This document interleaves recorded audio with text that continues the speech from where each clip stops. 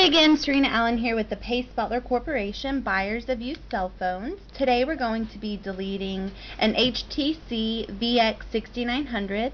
This is a very nice phone.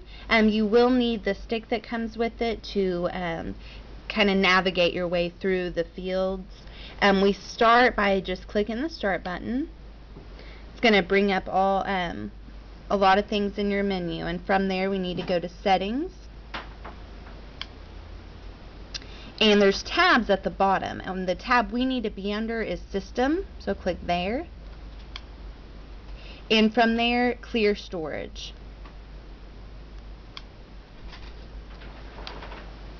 And it's saying, just confirming that if we do go and continue on with this, it will completely wipe the phone and reset the settings to the manufacturer default. Do you want to proceed?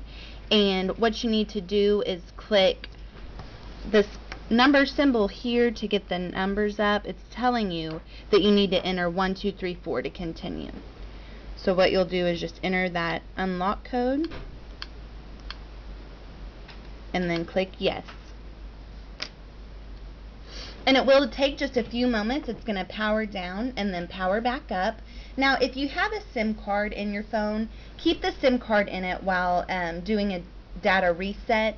And the reason why you need to do that is because some phones will save information to the phone itself, and some phones will save information to the SIM card. So your best bet is to just do the steps we did and then just take your SIM card out to ensure that all your contacts are off the device. If you have a carrier that doesn't have SIM card capability, you can go through your contacts and messages just to ensure that all that information is off the phone even after you do a master reset.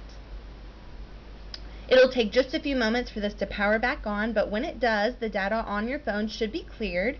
Remember, if you have a SIM card, to just take that out.